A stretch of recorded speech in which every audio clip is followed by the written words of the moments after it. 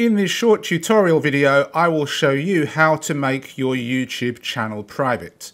So first you'll want to come to youtube.com, then you'll click on your little profile picture up here and come to YouTube Studio.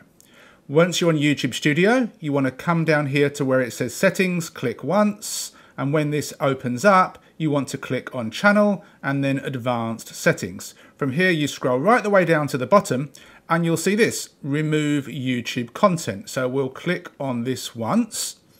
This will open up here and you'll be forced to log in again for security. So I'm just going to pause this while I verify.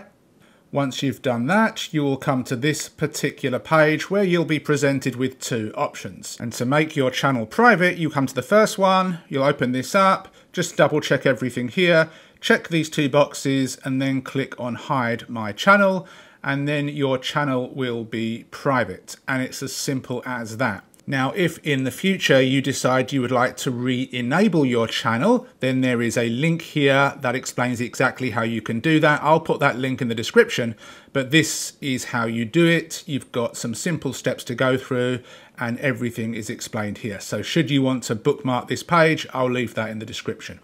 Any questions, let me know. Thanks for watching and I'll see you in another video soon. Take care.